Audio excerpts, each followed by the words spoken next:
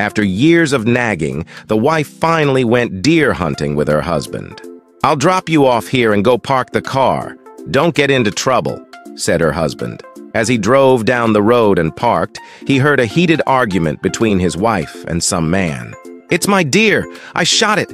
He could hear his wife shouting. The man's voice kept insisting, "That's not your deer, lady." The husband started walking faster. His wife said, "It is too, my dear. I shot it, and it's mine." "No, it's not," said the man.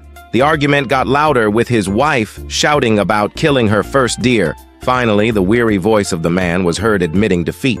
"Okay, lady, it's your deer. Just let me get my saddle off it."